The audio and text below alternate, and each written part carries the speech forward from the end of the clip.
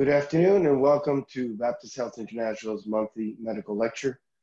I would like to extend warm greetings to our returning friends across Latin America and the Caribbean. For those of you that don't know me, my name is Dr. Rogelio Rivas, Corporate VP of Baptist Health International.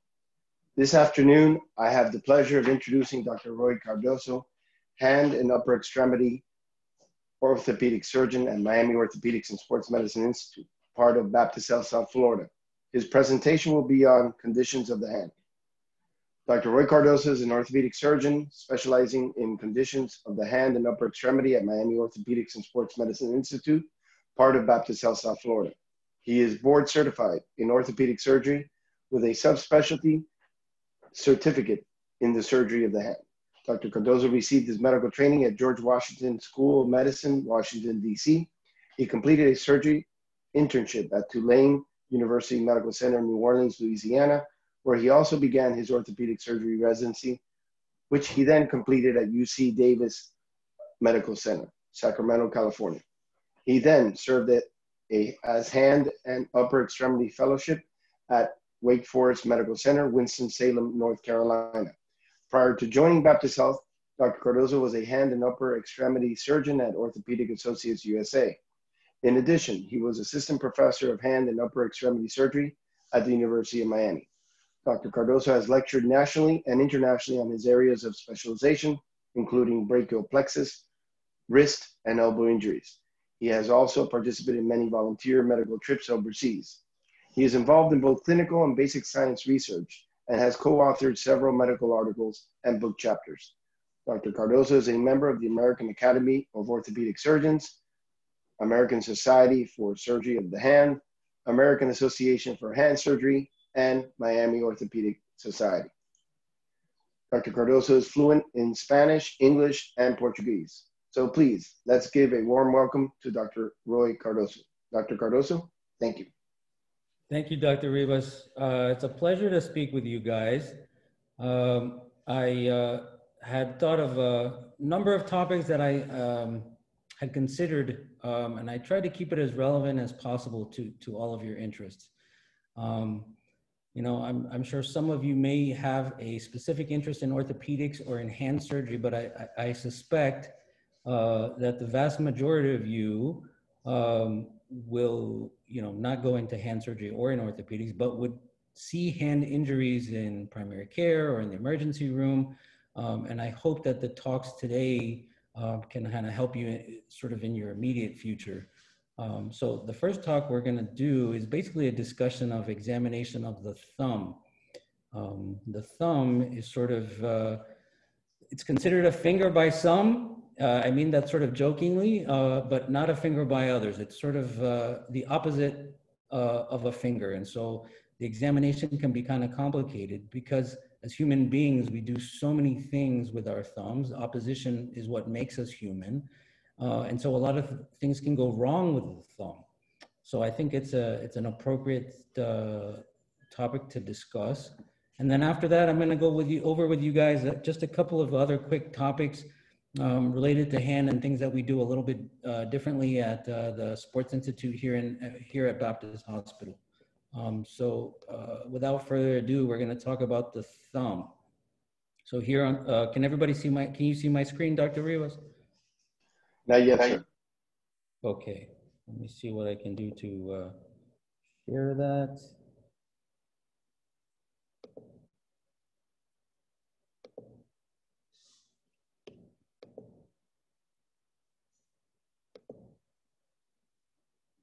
Any better? It's starting. We're on. Okay, great. So we're going to start with a test. I know you thought you were going to just have a lecture, but we actually have an exam. Just kidding. So let's see if I can get this going. So what are the most important things that we need to do to arrive at a diagnosis? When you see a patient, how do we figure out what's going on with them? Is it the x-rays? Is it the exam? Is it the history? What do you guys think is the most important way of figuring out a clinical diagnosis? This is true in orthopedics as it is in anything medical. And I would argue with you that history is the most important thing. And really, I know it sounds, it's corny and stereotypical, but it's come through for me countless times. Listening to the patient and asking the right questions is the key to diagnosis. You know, sometimes we'll see an x-ray and the patient will have terrible arthritis in their hand, and it's assumed that that's why they're coming to see you. And if you start talking to them about arthritis and then find out that it's about something completely unrelated, it happens to me all the time. So again, you know, just as your professors have always told you, history from the patient, really taking time to listen to them is paramount in orthopedics as it is throughout medicine. And then the exam and the images and everything else helps to back up what the history is telling you. So, you know, basic history, when did it start? How, what did you notice? When did you notice it? What do you think makes it worse? What makes it better? Have you had it before? Other hand affected. Just like other parts of medicine, the who, what, where, when comes to play with hand surgery as well. You know, a question that I often ask patients is, why do you think you have the condition? It's amazing to me the answers that they tell me about why they think. They love to know that you are asking them why they think they have the problem, rather than assuming that you know the problem. And then, of course, you know, one of the reasons I love hand surgery is that it's very functional, and so, you know, it affects patients' life. So obviously, getting to know what this condition is preventing them from doing is key.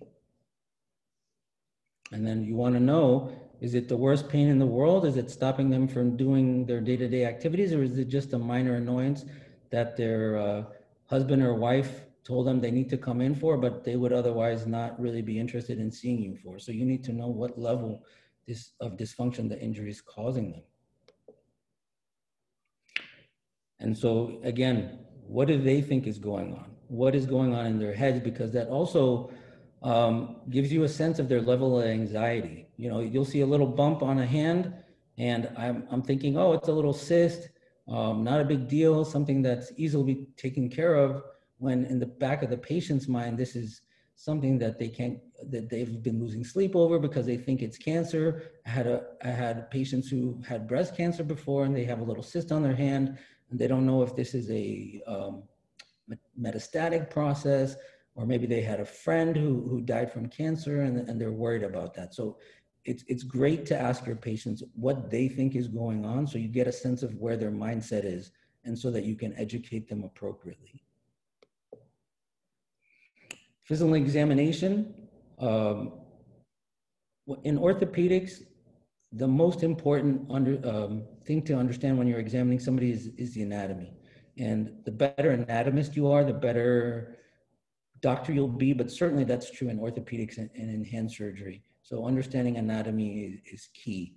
We're not going to go through all of these things, but as you learn anatomy, looking for all of these hundreds and thousands of things that are important are, of course, important, but there are a couple of dirty little secrets in hand. So when you guys do your orthopedic rotation, or if you do your emergency rotation, or even if you see a patient in the clinic or in the primary care clinic that has a hand issue, that we're going to go through some tips and tricks about how to get through those patients.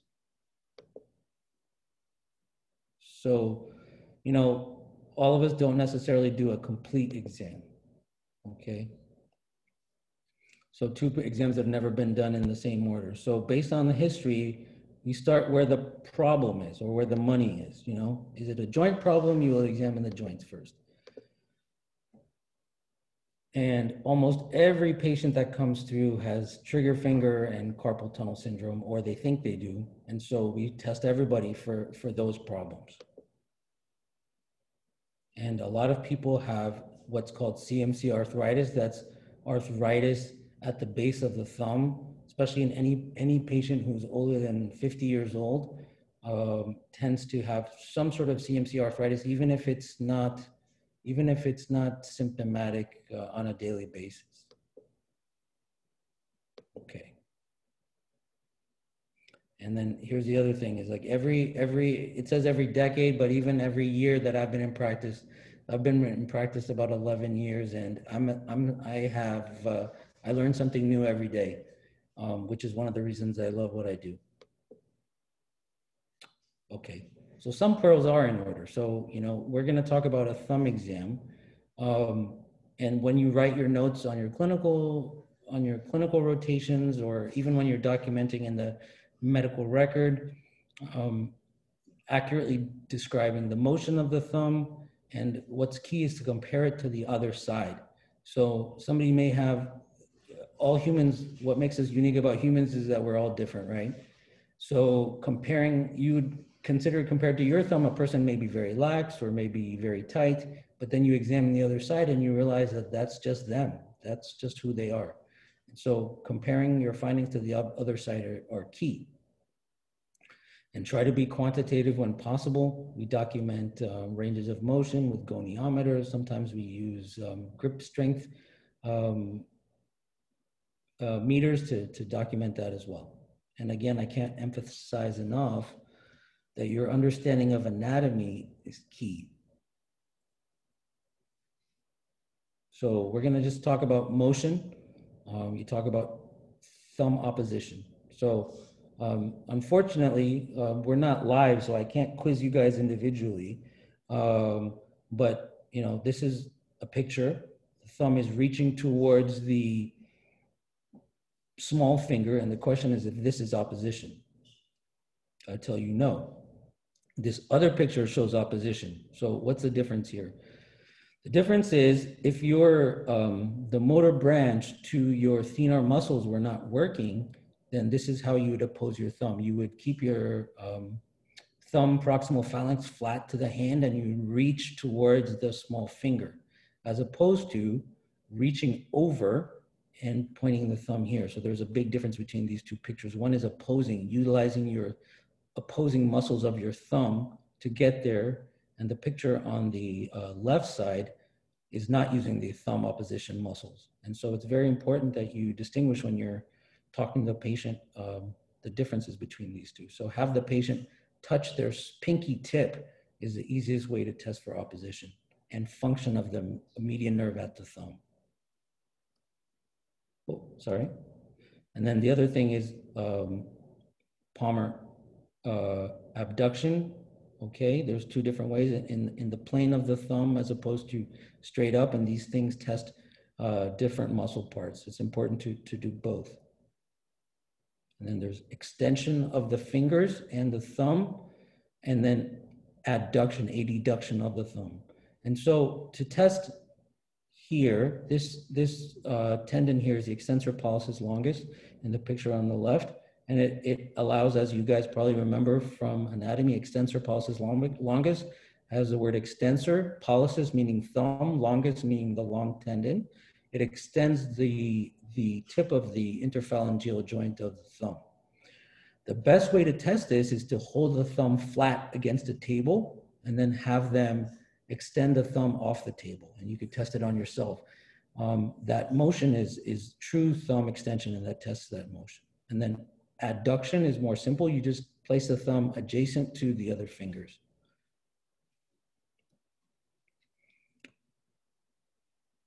So you can measure extension if you have a goniometer. That's helpful. Interestingly, MP joint motion is very variable. So some people can only flex their MP joint 20 degrees compared to others who can flex it more than 90 degrees. And so it's important to test the other side when you do this. So you can see a big difference between those two pictures, somebody who's hyper flexible at that joint versus somebody who's not. Neither of these patients has any pathology. This is just normal function.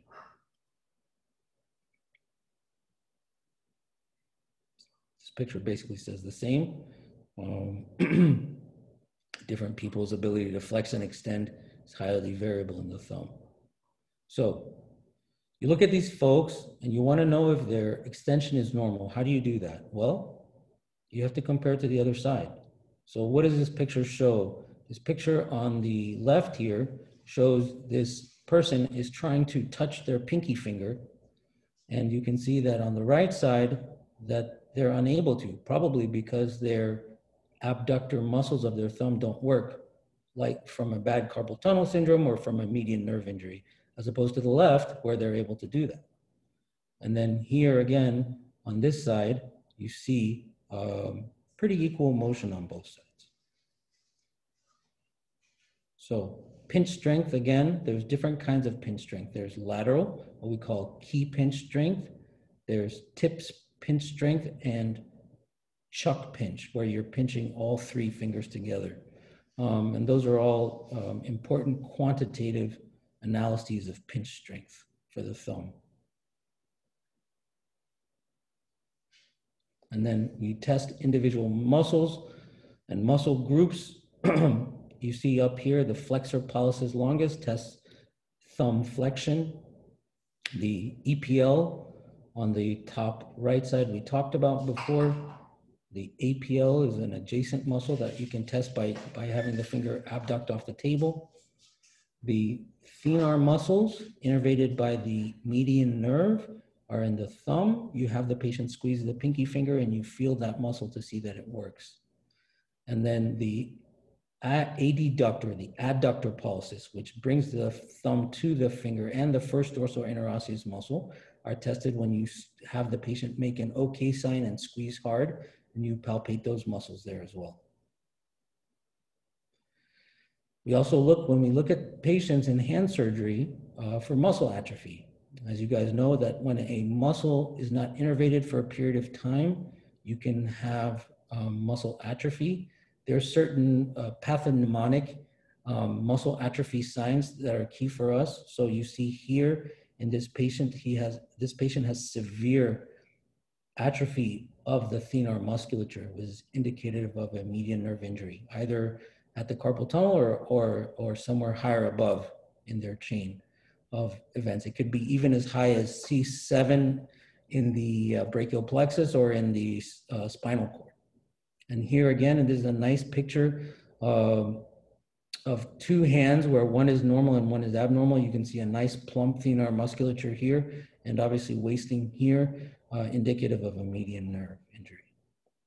And this patient in the middle here, there is severe atrophy of the interosseous muscles, as well as clawing of the fourth and fifth digits, which is classic for an ulnar nerve injury or a CAT1 pathology as well, or in the brachial plexus, a medial cord injury, all of which affect the same nerve grouping. So motor function, again, radial nerve, you can test the EPL, a thumbs up type of maneuver like we discussed. The median nerve, we test the FPL and palmar abduction. And the anterior interosseous nerve. This is a little bit more detailed for some folks, but if you are interested in hand surgery or if you're doing an orthopedic rotation, recall that the anterior interosseous nerve is a branch of the median nerve, and it innervates the thumb flexor, the flexor pollicis longus, as well as the flexor digitorum profundus to the index finger. And so you have the patient try to do an OK sign. And if they cannot flex the FPL and the index finger DIP joint, then they may have a anterior interosseous nerve injury. So in this hand here, the hand on the far right is normal, and the hand on the far left is abnormal because that patient is not able to flex, when asked to, flex the thumb IP or the index finger DIP joint. And then ulnar nerve pinch, you have the patient pinch hard and you palpate to see if they can, you can palpate these muscles. The other thing you can do for the ulnar nerve is have them adduct and abduct the fingers, spread the fingers out and bring them together to look for interosseous nerve injuries. And then of course, sensation. Again, the radial, median, and ulnar nerves The radial nerve, you want to test dorsal, thumb, and index web space. So that first web space. The median nerve, you want to test the palmar surface of the index or thumb. And then the ulnar nerve, you want to test the palmar surface of the small finger. We do things called two-point discrimination, and we do monofilament testing. If you're in the emergency room and you suspect a laceration, the most useful test is to do a two-point discrimination and understand that 5 millimeters, as is demonstrated here, 5 millimeters is normal. So they should be able to distinguish between 1 point and 2 different points at about 5 millimeters. So if you don't have this fancy little nerve discriminator, two-point nerve discriminator, you can take a paper clip and a ruler and get 5 millimeters between the ends of the paper clip and test them. And you can then document that they have 5 millimeters of two-point discrimination. They can tell that there are 2 points touching them versus 1 point. And that gives you a sense of how abnormal their nerve injury is. The monofilament testing is really more of a specialized testing for what we call threshold testing, and it's more appropriate for chronic nerve injuries and probably not something you would test in the urgent care setting or emergency setting. And then of course we test for capillary refill. Normal is less than 2 seconds. You guys may have heard of the Allen's test for the wrist, but we also do digital Allen's tests sometimes for patients who have vasculopathies. So the Allen's test, again, is where you have the patient open their hands, you compress the ulnar nerve and the ulnar artery and the radial artery at the wrist, and you have them open their hand and you document how long it takes for their hands to get their capillary refill back. You first test one artery and then the other to determine patency of those arteries, to determine whether or not they have conditions of the hand. There's multiple conditions of the hand and wrist that can cause poor circulation. Some of it has to do with vasculopathies, vasculitis. There's you can get aneurysms, particularly in the ulnar artery, that can cause problems. You can get vasospasm, Raynaud's disease, multiple reasons why you can have poor vascularity to the hand. And then you can see here that you have them open the hand, and then you remove your hand from the radial artery and you see how long it takes for them to get normal color back. So you see the difference here, the hand is white, and then after you've removed pressure, you see the hand pink up, so you know that the radial artery is patent. However, if it takes, 2 minutes for it to reach that, then obviously you have a problem. And then you do the same thing with the ulnar nerve. And then you see here again. So that's how you do an Allen's test correctly. And here's the same thing for the digits. Sometimes a bit of a struggle when the patient has a lot of pain. A lot of these patients who have vasculopathies to the tip of their hand or their thumb may have a lot of pain here. So not every patient is going to be so eager for you to squeeze the heck out of their thumb so you could get a good test. But nonetheless, this is sort of how you do it. You would cause compression at the digital arteries of the thumb, and then you take your hand away. Immediately afterwards, the thumb blanches. When you take pressure off one side, it pinks up, and you document how long that takes. You do it again on the other side, and then the same thing happens. So that's a digital Allen's test. And then joint stability. So every joint, remember, we've gone through this now. If you remember, as we've gone through this, we inspected the hand, we looked for atrophy, then we tested muscle strength, we tested general range of motion, we tested the nerve function, we tested the vascularity, and now we're testing stability of the joints. And so for the thumb, a common injury is an ulnar collateral ligament injury or a skier's thumb. And so we test stability of that thumb. Now, the first time you'll test stability, if you do it correctly, you'll notice some laxity in the thumb metacarpal phalangeal joint. That's normal to have some laxity. The best way to figure it out, the patient's normal baseline laxity, is of course to test the other side and see what sort of laxity they have. And so we have a grade of laxity, which which again is obviously difficult to know unless you've done hundreds of exams, but understand that there's a grade from 1 to 3 about how lax a thumb may be and when it becomes pathologic. We also do anterior to posterior stability at the MP joint, gives you a sense of how lax their ligaments are. This is just an example of how you do that. And then we look at the CMC joint. So the thumb CMC joint is where you have a lot of arthritis. It's right in this region of the thumb. Okay, there's a translation test and a grind test to kind of sense how much stability you have and how much pain the patient might have. So where that finger is where that joint is. And then there's a couple of other tests that we check for that are very common and pathognomonic for the hand. Unfortunately, we're not doing this live, or we could kind of do this in person. But there are sort of 3 signs that we're looking at here. The first one, number 1, is hyperextension at the MP joint, and then you have flexion here at the IP joint. So what the examiner is asking this patient to do is to grip this piece of paper utilizing their hands, but to try to keep this IP joint flat and to use their adductor muscle to hold the paper in place. And the patient is unable to do that. And what they do is they end up flexing the IP joint of the thumb and hyperextending the MP joint of the thumb to kind of keep that there. And those 2 signs are, this is the Froment sign. Number 2 is the Froment sign, and number 1 is called the Gene sign.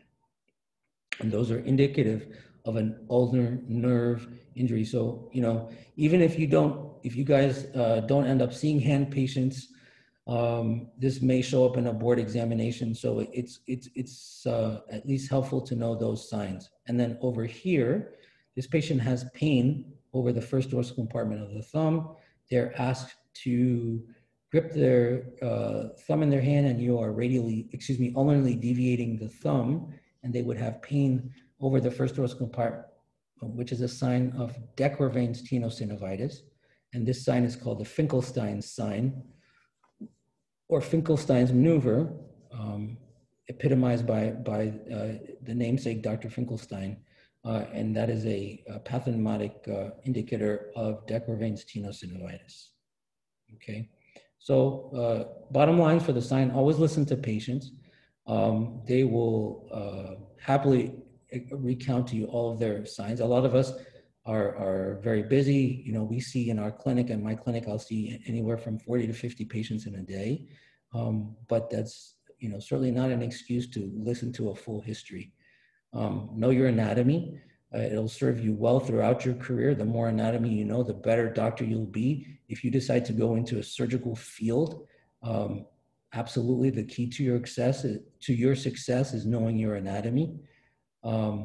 Make your exams more than just descriptive. They need to be quantitative so you can go back and compare.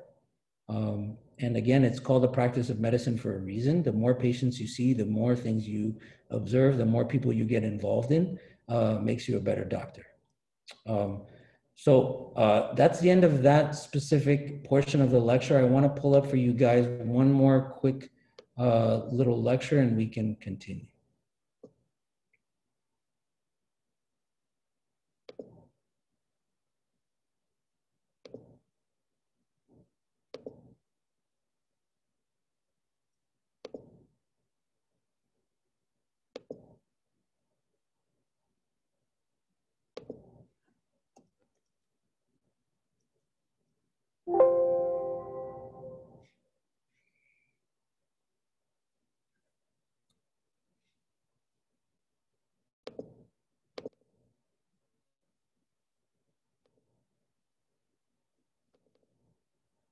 Okay. Can you guys see my screen? Yes, doctor. Okay. So, oh, sorry. Let me go back. So I do hand to shoulder surgery, and I've done a lot of trauma in my training. And so a lot of my surgeries look kind of like this, where I have done total elbows or elbow reconstructions. But that's not what I want to talk to you guys about today. I wanted to just talk about a few other things that we do that are a little bit out of the box that we've seen great results with are a little bit different. So this is not going to take long. Just want to kind of go through a few things with you. So one of them that has really changed my practice is something called ACell. You know, like many of you, I'm sure out there, you'll see maybe from some of your attendings, products coming to you from different manufacturers, and a lot of it, in my opinion, is frankly hocus pocus, and it's driven by sales and marketing rather than science. But I will tell you that this particular product, ACell, has really made a difference in my practice, and I use it a fair amount. It's actually made from the porcine bladder, the pig bladders, essentially. And it's this matrix of pig bladder. Pig bladder is highly regenerative, meaning that if you cut it, it will regenerate. And so there's this product that we utilize to grow finger tissue. So this is a typical case. So this gentleman had an amputation of the tip of his thumb. You can see here from the side that most of the dorsal aspect is gone all the way down to the nail. And a large portion of the volar aspect of the thumb is also gone. And in my old practice, or in days past before I used to use ACell, we would debride this. He would either get a completion amputation because there's bone exposed, or I would take a skin graft from a different portion of his thumb and cover up that wound, understanding that he would probably never have a nail again because the skin graft from another part of his hand would not allow, a thumb to grow. However, since utilizing ACell, what you do is you put a graft and some skin tissue there, and you'll see this powder type stuff that you put into the wound. And over the course of about a month to two, he starts to regenerate his thumb. And so that you see, after a period of time, he actually grows. Now, look, this isn't as long as a normal thumb, but for all intents and purposes, he has a functional, stable thumb without a lot of reconstructive surgery. So again, this stuff is helpful and useful in clinical practice. Another thing, finger fractures. So I'm sure this is a very, very common injury. You see it all the time. It's been treated successfully for many, many years. The typical way of treating this is with a plate and screws or K-wires. The problem with plates and screws is that wires can be proud, they can be irritative, they need to be taken out, so the patient needs a second surgery. Often when there's a wire in place, patients are not able to move because they feel like they have pain. And so the patients become stiff. This other example with a plate and screws, the fracture looks perfectly good. Whoever did this surgery did an excellent job of putting the fracture back in place. The problem is that that plate is rigid and proud, and it causes irritation with the tendons. In order to put this plate in place, you have to make a fairly large incision, which causes scar tissue. If any of you have ever been involved in caring for these patients, it takes a fair amount of therapy and rehab to get them, back to where they can use their hand normally again. And so I've been utilizing very successfully a different method. So this is a case. This patient has a fracture of the metacarpal neck and shaft displaced. And what we do is we put in a intramedullary screw. So this can be done with a pretty minimally invasive technique. The nice thing is that this patient doesn't need a cast. They don't need immobilization. They don't need a second surgery, and they can start moving right away. A lot of people who end up with this injury tend to be men who are, let's say, not the best patients. I can say that because I'm a man, I'm probably not the best patient, but the average 20-something-year-old male who's punched a wall, and so, they tend not to follow up well. They tend not to attend therapy. They tend not to be diligent with your advice to the same degree as maybe some other folks. And so this is the perfect operation for these folks because this operation doesn't need as much care. Once the screw is in and it's quite solid, the patient can start moving. And so I'm finding I'm almost having to beg some of these patients to come back for final follow-up because they feel so good, and frankly, they don't want to come in. Here's another case of a phalanx fracture, and again, utilizing screws and a minimal amount of fixation to put the fracture where it should go to where that you can have the patient start to move right away.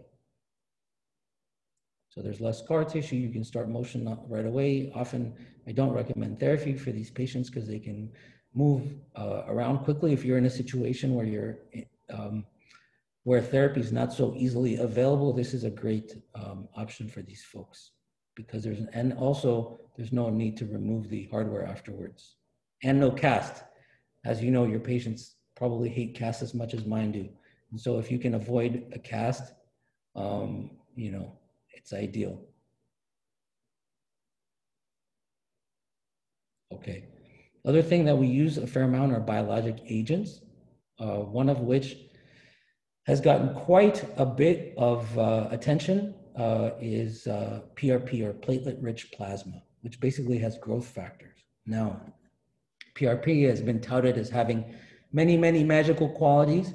However, at least in my clinical practice, I use it in a fairly limited amount, but successfully. The other thing is amniotic fluid, which is placenta-derived, which has supposedly even more growth factors. The jury is out, however, if all of those growth factors are biologically available or not. But both of them are studies to support both of them. I use both limitedly. PRP, I've found great success with lateral epicondylitis or tennis elbow that hasn't gotten better, or other tendinopathies. Rotator cuff tears that are only partial and don't need surgery do very well with PRP. So that's also been a game changer. The other thing I wanted to talk to you guys about is something called BMAC, or bone marrow aspirate concentrate, which is true stem cells. We derive these, we usually harvest these from the anterior superior iliac spine or the posterior superior iliac spine in the pelvis. And there are many, many growth factors that you concentrate. So you take about 60 cc's of this bone marrow aspirate and you spin it down to 3 or 4 cc's. So you can imagine the level of concentrate of these stem cells, and then you can utilize them multiple ways. I wanted to, I'll share with you guys a little bit later a case that I use them for. So PRP I use for tennis elbow and golfer's elbow successfully cuff tears. You can see here what it looks like injecting into a shoulder. There's multiple studies that show that it's quite beneficial. This is a study from New Orleans, Tulane University. Dr. Savoy is a leader in the field of orthopedics, and he shows a study that it's in his hands just as good as surgery for medial epicondylitis, better known as golfer's elbow. So the bone marrow aspirate concentrate has really good results for me with fracture non-union, so fractures that are not healing properly in their normal course. And I've been able to successfully have patients avoid a surgery by utilizing this. So what you do is you harvest the bone marrow from the pelvis. The pelvis has the best concentration of these cells. We concentrate it in a centrifuge, and then you apply it to the injury. It's about a 15 to 20 minute process of spinning these cells. So here's a case. This patient was actually an American Ninja warrior who broke his scaphoid bone. So you can see this fracture here. So in many people, for me, this would be a cast. This would not necessarily be surgery. The fracture is slightly displaced, but often these can heal with a cast, but it's a cast for 12 weeks. And this patient, who is a high-level athlete and has multiple competitions and things like that, wanted to keep training while he had this injury, meaning that he wanted to do cardio and he didn't want to be sweaty in a cast. And so he wanted to heal as best as possible. So he decided to do surgery. So we put a screw in, the surgery went fine, and he put a screw in. Unbeknownst to me, however, he had ulterior motive of wanting to do these American Ninja warrior contests a few weeks after surgery.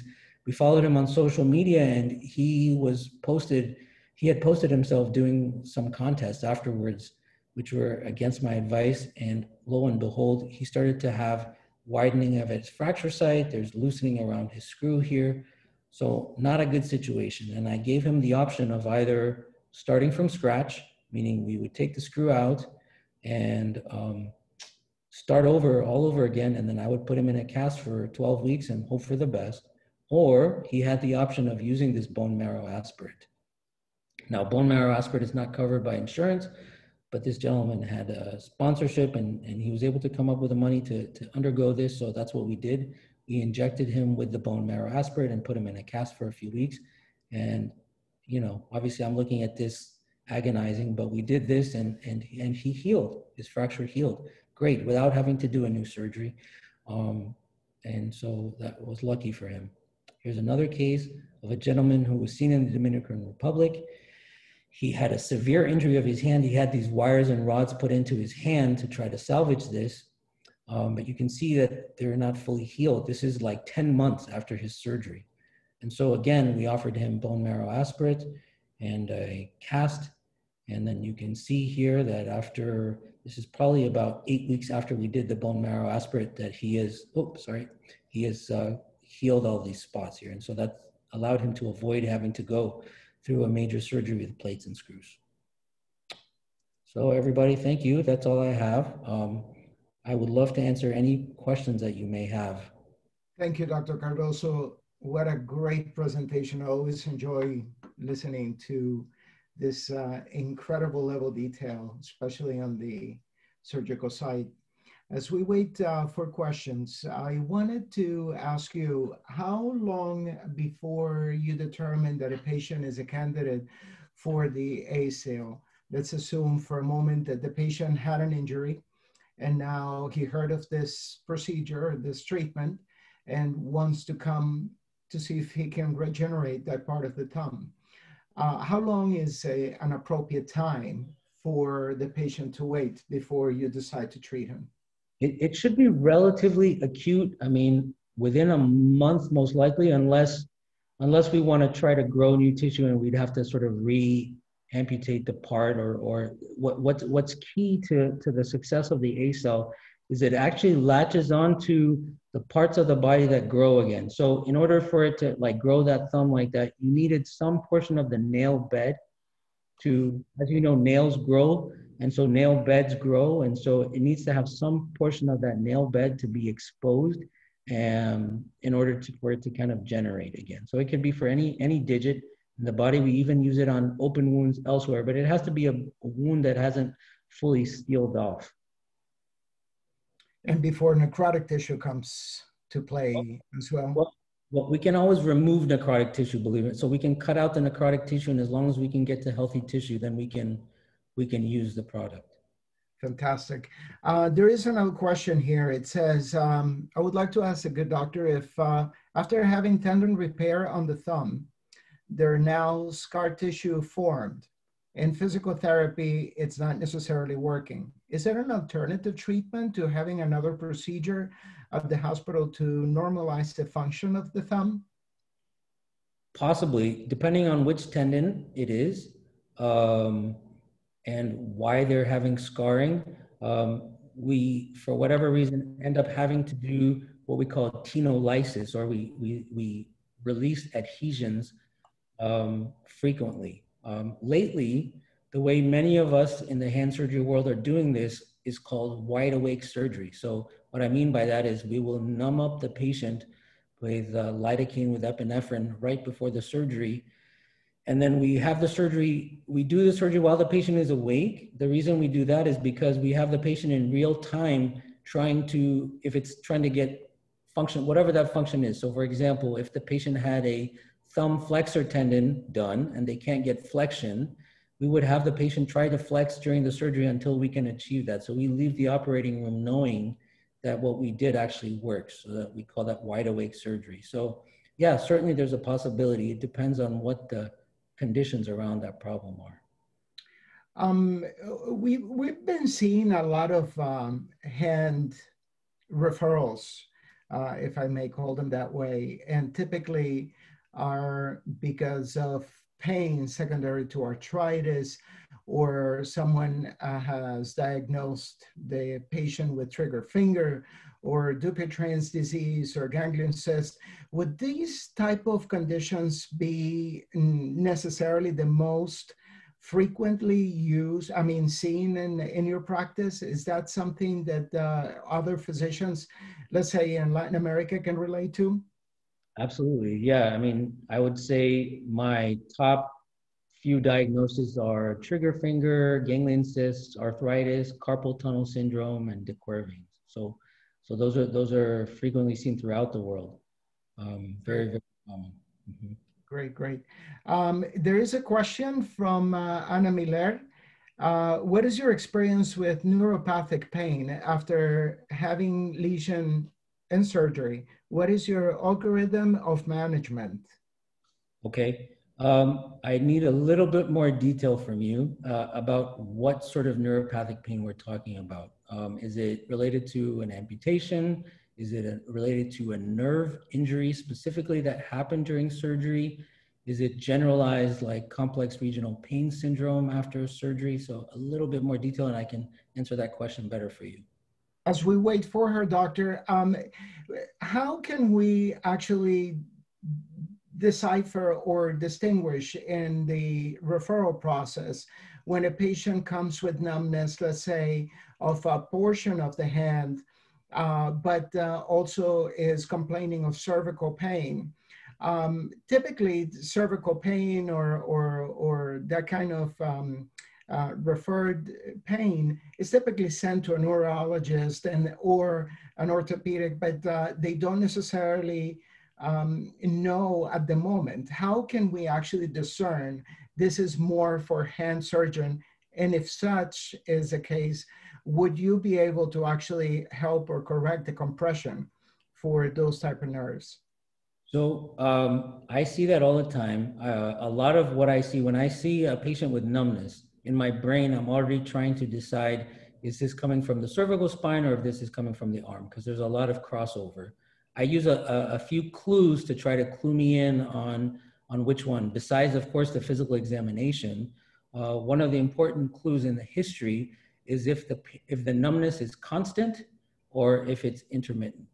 And so people with cervical pain, they tend to have the numbness constantly, and it's in a very specific region. So they'll tell me, you know, the tip of my index finger is numb all the time. From the time I wake up to the time I sleep, it's constantly numb. Or I have numbness in my arm, but it's all the time. Another thing with cervical pain, interestingly, is that they may have sort of irrational itchiness. So the irritation of the nerve can also cause itchiness. So you could have like sort of a pruritic region in part of your arm, and that goes along with that. As opposed to, for example, carpal tunnel. So the typical carpal tunnel patient will tell me, you know, most of the time I'm fine, except when I'm driving or fixing my hair or when I go to sleep, and then all of a sudden my hand falls asleep. That's much more likely to be carpal tunnel than it is to be cervical spine related. Right. And I suppose that with this new environment of the Zoom, you're going to be getting a lot of the carpal tunnel patients as well. Yeah. So Dr. Brenda Salazar, I take it as a student doctor, and she is saying it's regional pain syndrome. So complex regional pain syndrome is very, very challenging to treat. There's two kinds. There's complex regional pain syndrome 1 versus 2. It has to do with how specific it's related to a specific nerve root. But that is a challenge that we still have difficulty treating. You know, the mainstay of treatment still involves therapy. There are also things like stellate ganglion blocks. The main thing with complex regional pain syndrome is that it doesn't respond very well to surgery. There's some more advanced treatments. Some people in Germany, actually even in the United States, are inducing, in patients who have severe complex regional pain syndrome, they're inducing ketamine comas to these patients, and they're in the ICU for 3 days. Obviously, there's tremendous risk with that, putting a patient intubated in the ICU under a ketamine drip in a coma, but some of these patients have such desperate pain that they'll do anything. I think there are a few patients in the doctors in the United States who are doing that sort of treatment, but most patients, luckily, can improve with some combination of therapy and stellate ganglion blocks for that particular problem. But that's a very, very tough problem. It is indeed. We have a question from one of our country managers from Honduras. And she is asking, would PRP plasma therapy be used in patients with rheumatoid arthritis and for swollen or deformed fingers? Would it ease the pain and facilitate movement? A great question. It has been used for that. And so I know many rheumatologists who recommend PRP for joints. It certainly doesn't slow deformity. It certainly doesn't slow deformity of the joints. It may provide some anti-inflammatory properties and may give the patient some temporary relief. When it comes to arthritis in general, there has been some pretty decent studies on osteoarthritis and BMAC, so the bone marrow aspirate concentrate. A fair number of people, both in the US and overseas, there's a couple of thought leaders in Australia, for example, who have demonstrated through studies that the bone marrow aspirate in osteoarthritic joints has been shown to slow down arthritis. PRP is probably beneficial more on a temporizing level. And certainly in rheumatoid arthritis where the underlying cause is inflammatory, it's probably not as helpful as for osteoarthritis. Got it. Dr. Rivas. Thank you, Dr. Hakim. I just got a compliance warning from IT in the middle of this situation, and my screen went yellow. Doctor, I think he just answered the Ana Catalina Salas's question from Costa Rica of arthritis. But on TV, there's not a day that you don't turn on the TV and somebody's trying to sell you something. You know, it's collagen this, collagen that, and so I'd like your opinion on, you know, again, benefits versus, you know, the possibilities of what could happen if you take too much of it. What do you recommend to your patients in your practice?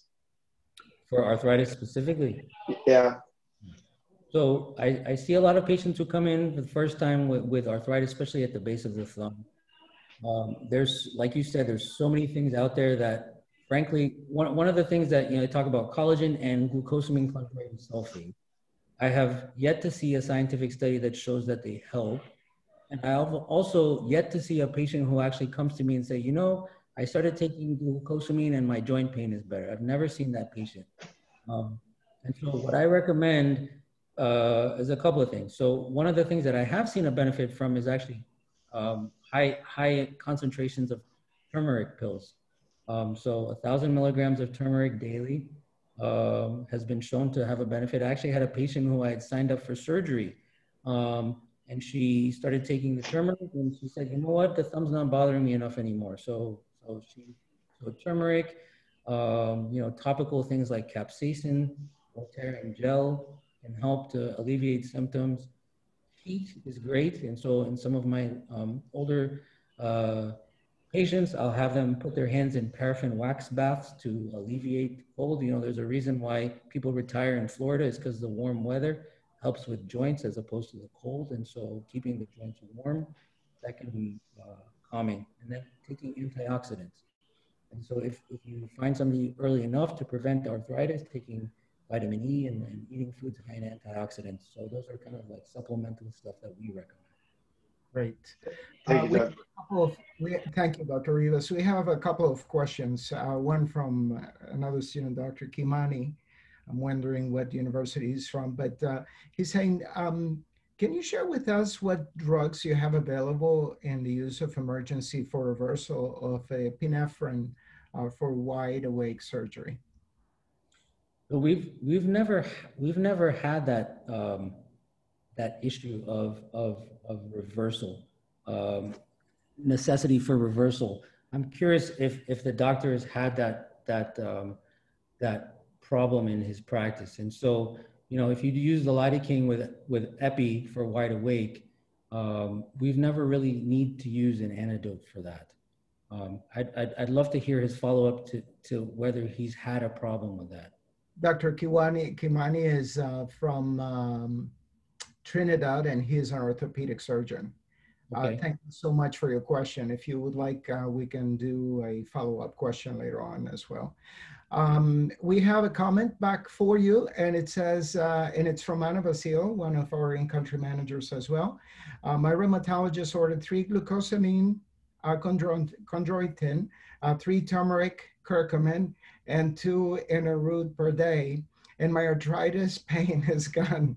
Ginger root is the way to go. So there you go. Okay, good to know. Yeah. By the way, she prescribed it to me too, doctor. Okay, good. She tries to make. She's our work mother. Gotcha. Great. So Dr. Kamani responded actually from Eric Williams Medical Sciences Complex, and says, I haven't had a problem, but just wanted to know as a backup. Great Previous question. Great questions. Okay. Well, I think that we have reached the top of the hour, and I want to thank you, Dr. Cardoso, for this incredible presentation in your time. And on behalf of Baptist Health International, I would like to thank you all for participating today in this incredibly and informative presentation. If you have additional questions to Dr. Cardoso, please send them to us at internationalbaptisthealth.net. We look forward to seeing you at our next monthly medical lecture, which is scheduled for Wednesday, November 11th, 2020. Thank you again. Have a great afternoon and be safe. Thank you, Dr. Cardoso.